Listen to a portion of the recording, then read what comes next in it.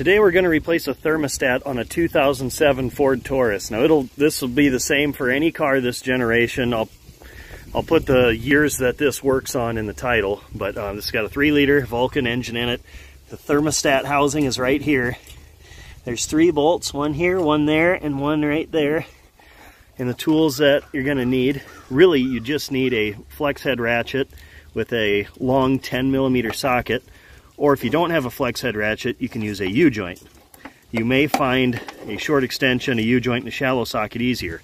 You don't need to remove the air box. You might. That could potentially help you out a little bit, but you don't have to. You also don't have to remove this radiator hose, but you might find it useful. So now we're going to go ahead and remove these bolts and pull the thermostat out. 3 bolts, 1, 2, and then 3. Once you get this apart, you're going to want to clean this surface and this inner surface where your thermostat sits really well, because if there's a bunch of corrosion on there, it's not going to seal. And just so you know, this is the correct positioning. You want this spring and this element on the engine side. You want this end in your thermostat housing.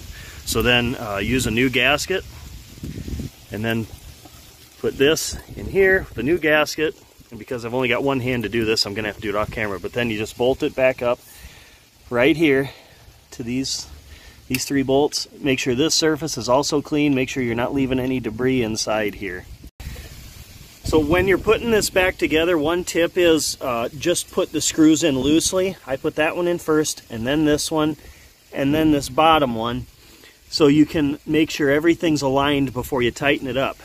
And all 3 of these bolts are the same length. They don't have, they're not pocketed. They come all the way through, all 3 of them, so you don't have to worry about which one goes where.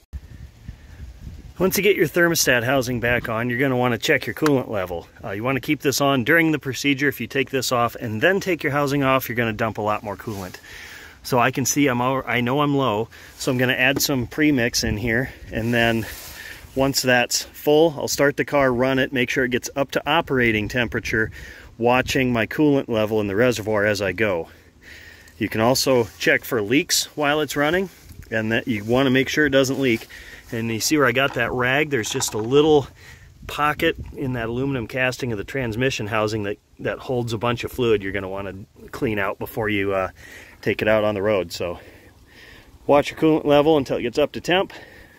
First couple of times you drive it, check again, and then just make sure you're topped off. You can see cold level here.